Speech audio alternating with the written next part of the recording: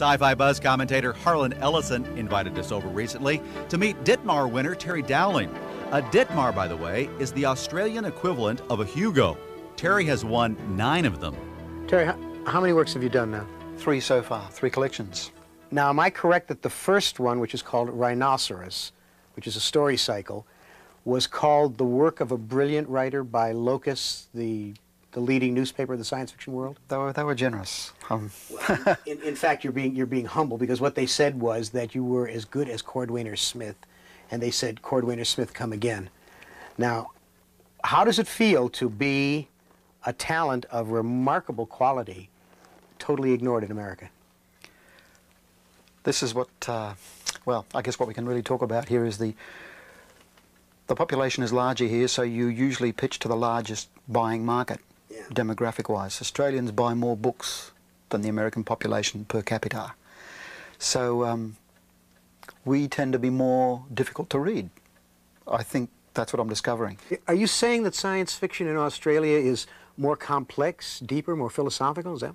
Writers like Damien Broderick, difficult writer, very idiosyncratic, very quirky, and myself, I must admit. The Americans therefore see you as the publishers as challenging, which is a nice way of talking about it. Okay, well now the reason you're being interviewed by Sci-Fi Buzz is because this week your book, Rhinoceros, miraculously has been picked up by the Science Fiction Book Club. Yes, it has. I mean, you've done an amazing thing. A book that was not published in America in any way, in any form. They've taken it for a hardcover. So you're now over here in America. Are you gonna try and write for the American audience, or are you gonna maintain your standards and write for the audience? I'd like to try and stay with the standard for a while that I'm keeping. I don't want to come down, because I know I can.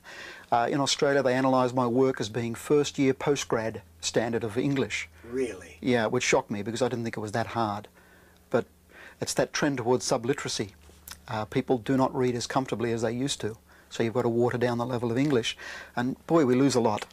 We lose a lot. We can't use the word E-double-R. We have to say, made a mistake. You can't go around saying, I erred. People say, you erred what? So the language is becoming debased, and we're using more words to say fewer things.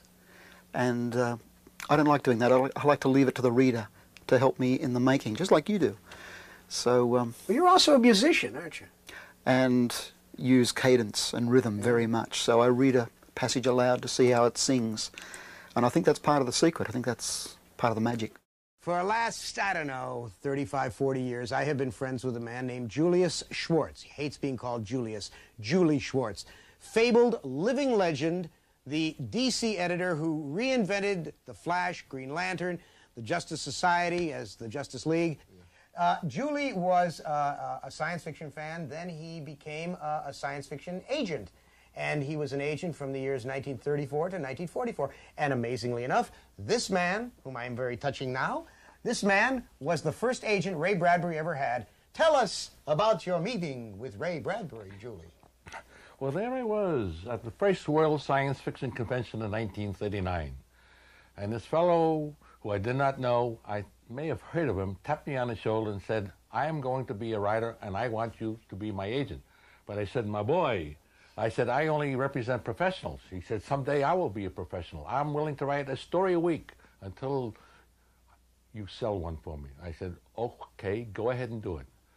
Unfortunately, it took a little more than a year, but 1941, when I was about to leave for California with my friend Edmund Hamilton, I received a check for this Ray Bradbury.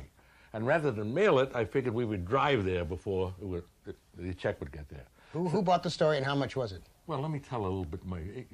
This is television. This is not the theater. We haven't got 3 acts I'm coming here. to the dramatic part. All right. So Ed and I arrived in Los Angeles, got a place to live, and we decided to go out and get something to eat. We were hungry. We walked down the street, and there's a young fellow selling newspapers on the corner. Hey, get your Los Angeles Times, get your Los Angeles Herald, as the car passes. And we look, and what is now known as a double or triple take, it's Ray Bradbury. So he rushed over, and I said, Ray, I have good news for you. I have a check for the first story you sold. I've sold, it was called The Pendulum. It sold to Super Science Stories and received 1/2 penny a word. I think the whole check came for $35. $35? Divided, he collaborated with, so I think I made about 74 cents on that deal. That wasn't one of your big numbers. That was the big, but it was the start of Ray Bradbury's career, and I sold his next 69 stories. Now, okay, now it comes 1944, and you get a call from a buddy of yours, Mort Weisinger. No, I got a call from one of my clients named Alfred Bester. Was it Alfie Bester who got you in at D.C.? Oh, absolutely. Alfred Bester was writing Green Lantern at the time. And he was writing comics because there weren't enough science fiction markets to earn a living. So as a consequence, as an Asian, a 10%, I wasn't either. So he suggested I go down to All American Comics, which is sort of a branch of DC, and apply for the job. I protested. I said, I've never read a comic. I don't know what they're all about. He says, buy a few comics, read them, and go down. So I invested 30 cents. That much? I bought 3 comics. That's the only money I ever spent on comics in my life. 30 cents. But it paid dividends. I went down, was interviewed by Shelley Mayer, who was the editor-in-chief, and I was hired on that day, February 21st, 1944, and I've been there ever since. It's now my golden anniversary. In the middle, was it in the middle 60s that you rebuilt the Silver Age?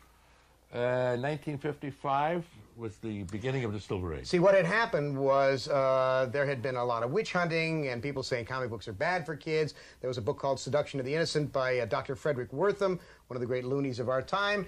There was the Kefauver crime hearings, and all of a sudden, the bottom fell out of comics, and there were no more superheroes, and there were no more crime comics, and there were no more horror comics, and it was all very mild. A lot of companies went out of business. Many years later now, comes Julie at DC, and he says, I think I'm going to bring back these costumed heroes. He recreated The Flash. No, first we're going to try it out. Oh, we right. had a magazine called Showcase, and if that issue sold, we know we had something. But here's the point that many of our viewers may not understand. When a magazine appears on a newsstand, we don't know how that magazine did till 4 or 5 months later. Now, if you printed the magazine on a regular monthly basis, you printed 5 magazines, and they all turned out to be a disaster. So we have a showcase. We try one issue, wait 4 months to see what happens. So showcase number 4 reintroduced the Flash. All I kept from the Flash was the title and the super speed. Everything else was different. 4 months later, 4 months later, we got the report, and so in showcase number 8, we had another Flash, showcase number 12, and so on. At that point, they said, let's go ahead and put out the Flash. It became a success, and they said, Julie, what would you like to try next? You did Green Well, Lantern. a real favorite of mine was Green Lantern, Green Lantern. especially since Alfred Bester wrote it, who got me into it. That proved to be a success with the change. I reintroduced the Justice Society of America, but I called it Justice League. Society is a terrible name. It sounds like a social club. A league, it's a baseball league, a football league, a basketball league. That proved to be a success, followed by the Hawkman and followed by the Atom. All right, so now, Julie, my boy, we come through the mists of time. We come forward. This is your life. You were the Superman editor at DC for how many years? Oh, about 16, from about 1971 to 1985, 86, I don't recall exactly. How many times did you kill him off? I never killed him off. Hey, I didn't just fall off the turnip truck, It Schwartz. may have seemed he was killed. Oh. But he had never died. Oh, I see a cover that would say, in this issue, Superman dies. But he didn't really. Apparently He died. Because I started the story on page 1 and ended on page 23 usually, and the story was over, so Right. Superman had an unforeseen accident. Right. And everyone thought he was dead. At the end, we saw He was not dead. he was not dead. Unlike Even though at the end it said the end, but that did not apply to Superman. That applied to the story. Right. Unlike okay. the current situation in which he was dead, but he's not dead. What's the finest moment you ever had in the world of science fiction? Oh, God. Oh. You can't think on your feet? Well, You're I'm a sitting living down, legend. A obviously. living legend If should I was think on standing its on my feet. feet, I've had so many great moments. Okay. All right, okay, here's the Oh, moment. I figured we'd get it. I was sitting in my office with Kate Swan and Murphy Anderson, who were doing my Superman. And Jeanette Kahn, who's the president of DC Comics, sent in her administrative assistant, as they call it now, and said, everyone into the conference room, this is very important, drop whatever you're doing. So I look at Murphy and I look at Kate, and we're all wondering, and I say, uh-oh, this is it. You're all going to get canned. Marvel has finally taken us over, or DC is going out of business. This is the worst moment of my life. And got into the room, and on a long table were 4 bottles of champagne. Boy, this is really the toasting us and sending us off in style. A few moments later, Jeanette Kahn comes in, holding a magazine clenched to her, and she announced to one and all that this is Julie's 70th birthday, and we prepared a surprise for him. And the surprise was this, and there's an issue of Superman in which I appear on the cover and Superman is flying in with a birthday cake to wish me happy birthday. Well, I thought it was just a cover gag, but I turned the cover over, and the story is about me. So that, I guess, is certainly one of the super best moments of my life. Tomorrow will mark another milestone for Julius Schwartz. He will celebrate 50 full years with DC Comics. Happy anniversary, Julie.